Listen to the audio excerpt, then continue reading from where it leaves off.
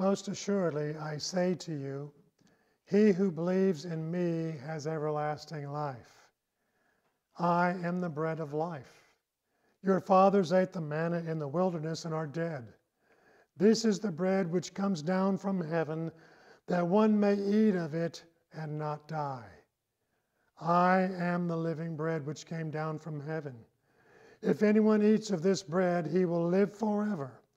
And the bread that I shall give is my flesh, which I shall give for the life of the world.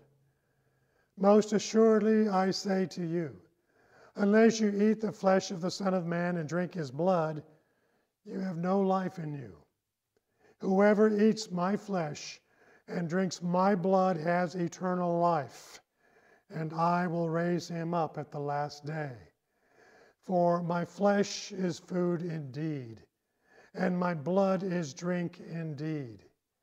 He who eats my flesh and drinks my blood abides in me, and I in him.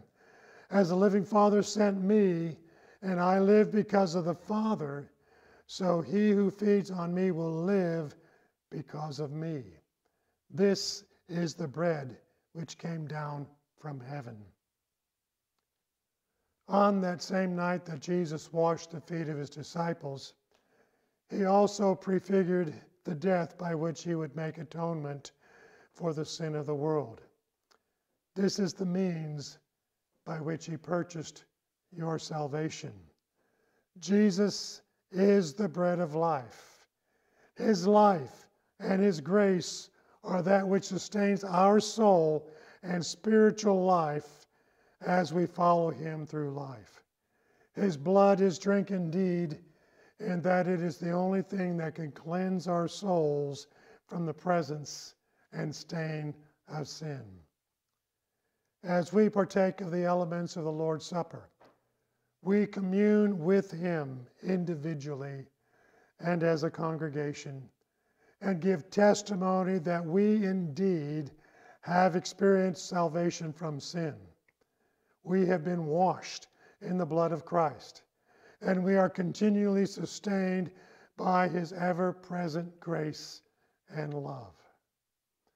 As they were eating, Jesus took bread, blessed and broke it, and gave it to the disciples and said, "Take, eat, this is my body." Then he took the cup and gave thanks and gave it to them, saying, "Drink from it, all of you, for this is my blood of the new covenant, which is shed for many for the remission of sins." Jesus commands us to take, eat, and drink. In doing so, we take the elements with a sense of sacredness as we remember the body and the blood of Jesus in which he suffered, not just in the crucifixion, but in taking upon himself the responsibility of our own personal sins. The elements are not the literal body and blood of Jesus, and in no wise are they present therein. But yet a solemn charge is laid upon those that partake of the Lord's Supper, that they truly possess the experience of salvation of which they testify upon the pain of divine judgment.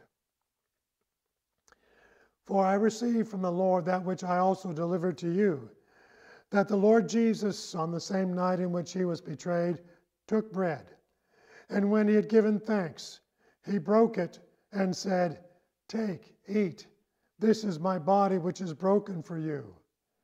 Do this in remembrance of me." In the same manner he also took the cup after supper, saying, "This cup is the new covenant in my blood. This do as often as you drink it in remembrance of me. For as often as you eat this bread and drink this cup, you proclaim the Lord's death till he comes. Therefore, whoever eats this bread or drinks this cup of the Lord in an unworthy manner will be guilty of the body and blood of the Lord. But let a man examine himself, and so let him eat of the bread and drink of the cup. For he who eats and drinks in an unworthy manner eats and drinks judgment to himself, not discerning the Lord's body. For this reason, many are weak and sick among you, and many sleep. For if we would judge ourselves, we would not be judged. But when we are judged, we are chastened by the Lord, that we may not be condemned with the world.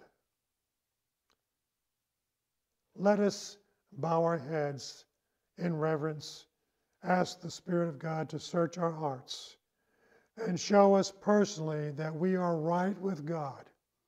Our profession of salvation is true and unsullied, and that through the blood of Christ we are indeed worthy to partake of the Lord's Supper.